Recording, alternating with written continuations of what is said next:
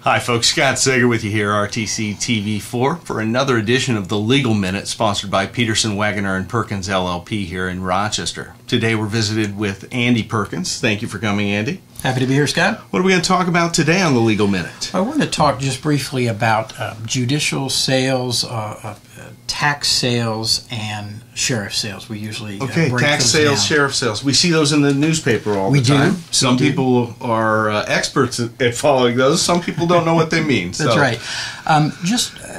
They share some things in common, but it's important to understand the differences.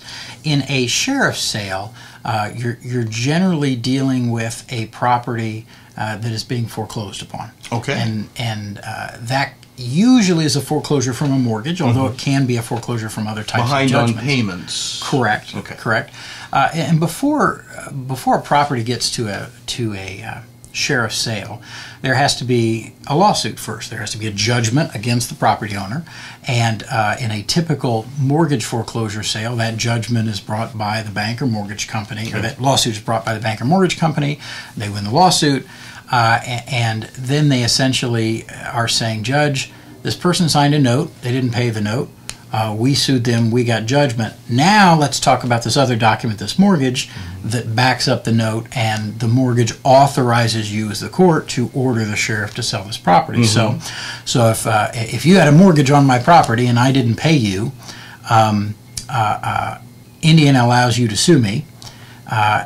You don't have to foreclose my house to pay me. In other words, if you chose to garnish my wages instead of foreclosing the house, in Indiana you could do that. Okay. There are some states that restrict that, say, no, if that money was for the mortgage and the purchase of the property, you have to pursue getting paid via foreclosure before you can do other things to collect.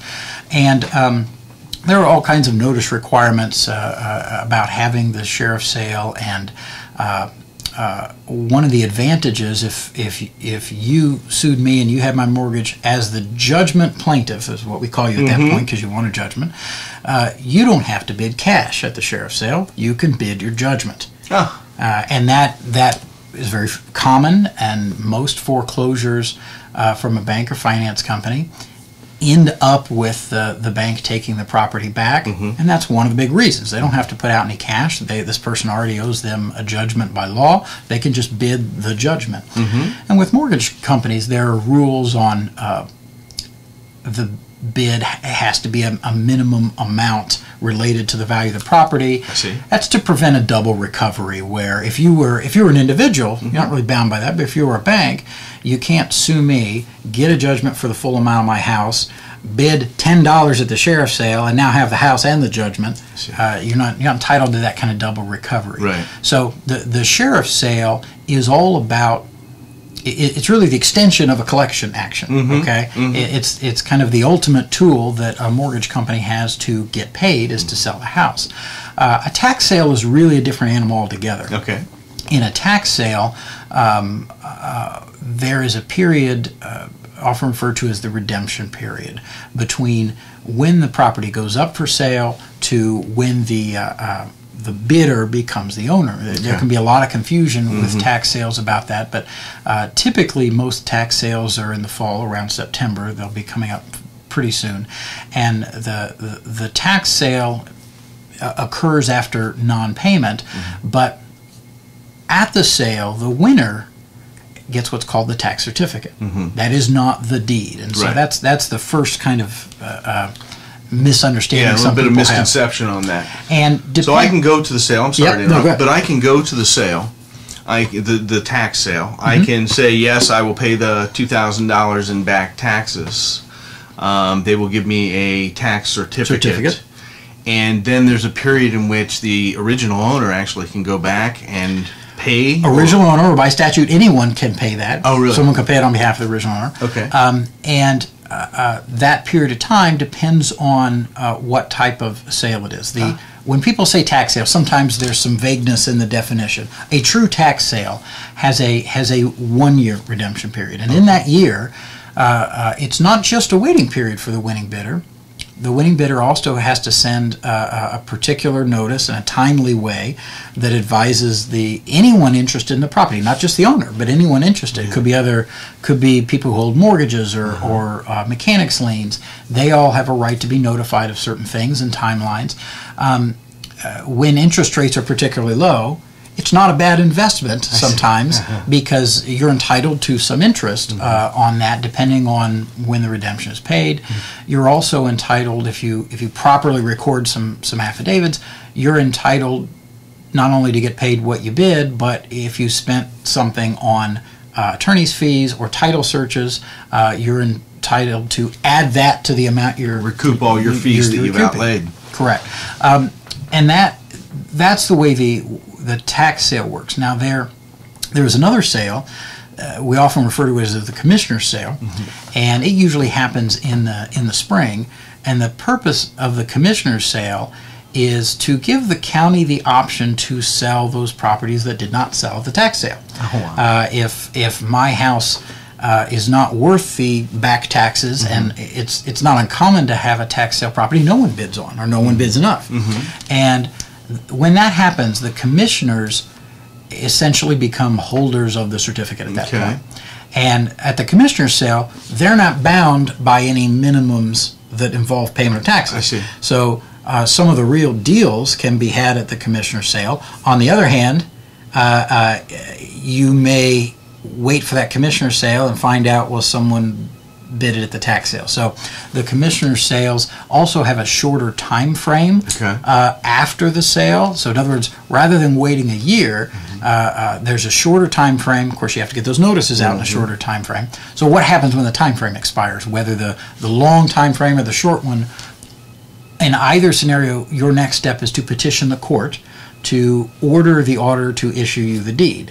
So some people think that, I have the certificate, I just wait. No, you really have to do some things, or that money you're going to lose if you don't follow the notice procedure in the petition correctly. And so you petition the court to order the auditor to issue the deed, and essentially that petition says, I'm the holder of the certificate, I properly sent out all the notices, I'm entitled to this deed now. And I get questions about both those processes. One of the other important differences is that at the sheriff's sale, a deed from the sheriff is not a warranty deed. It doesn't come with any promises. If the mortgage company that started that foreclosure case did not name one of the lien holders, the lien holder is not bound by that lawsuit, and you could bid on something at sheriff's sale and find out you just bought it subject to this $12,000 mechanics lien because they didn't get named in the lawsuit. In a tax sale, you're really getting a superior deed. You are getting, to use kind of an old English law concept, you're getting the deed of the sovereign. You're getting the king's deed in a way, and so they're very, very minor exceptions to that, and more has to do with timing of when things happen. But essentially, when you get that deed, dating back to the date of the sale at least, you're getting it free and clear. Wow. Okay, and that's why it's so important to send those notices to all the interested parties, because it's not just the owner who might say, "Oh my goodness, I forgot to pay my taxes." People at banks get fired over that kind of thing if a deed gets sold out from under them, and lesser lien holders, like if you sued me and got a $200 judgment in small claims court, if you're not notified, that could really upset my right to get the deed.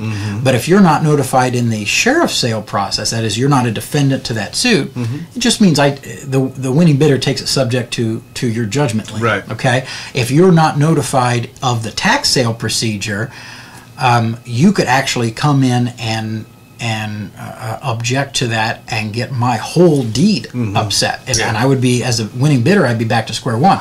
So the risks are different. If I'm a bidder at a sheriff's sale, the risk is more about the property and the title. There's less paperwork for me to do. If I'm a bidder at a sheriff's sale, I don't necessarily need to hire a lawyer to bid. The mechanics of that are all handled by the sheriff and the plaintiff, judgment plaintiff. But if I'm the winning bidder at a tax sale, I got some real important paperwork to do after that before and that's where the attorneys can come in and help, right? Right. We certainly have assisted people with tax sale issues in the past. With sheriff sales, I've represented bidders. I've also represented judgment plaintiffs who are having the sale, and a lot of that is managed electronically now. There's a private company called SRI, which saw a market for this several years ago and has gone to smaller counties and said to the sheriffs, to the auditors, we can make this easy. We can make this easy for you. and it was a little hard going at first, I think, for them to bring in the various differences of different counties, but I think that process is streamlined, and those things by and large get done with less fuss than they used to. It's amazing. And first of all, when I was in college, I used to take copious notes, and I feel like I should have a notebook here. And by the time I'm done with Legal Minute over the course of the time we do this, I should have a law degree. I really should. But it amazes me the nuances to things that you guys have to truly understand and retain. It's not something you're going to Google. It's something that you have to have in your brain because it guides the way you maneuver through the process. And to know that the American government system is set up where the county really sets its own rules. There's a lot to be said for what Indiana calls home rule, the ability of counties and municipalities like cities and towns to be able to control a lot of what they do. That's right. And that still is definitely true. There's certainly state statutes that govern procedures, but when it comes to probably sheriff sales more than tax sales, you still see a fair amount of variation in the way each county will do things. Sure, that's interesting. And we're local. Local government is supposed to be the strongest form of government. Sure. And I think that the headlines always shout about what's happening at the White House or in Congress, but the real stuff's happening right here in downtown. It definitely affects us all, that's for sure. It does. Sure. Well, Andy Perkins here. Some interesting stuff, Andy. I appreciate it. As always, folks, if you have questions about this subject or any subject of law, feel free to give the folks here at Peterson, Wagoner & Perkins, LLP a call. Any of their office assistants can guide you on who you need to speak with and why. And Andy, we'll see you next time here, and hopefully we'll see you next time right here on RTC TV4.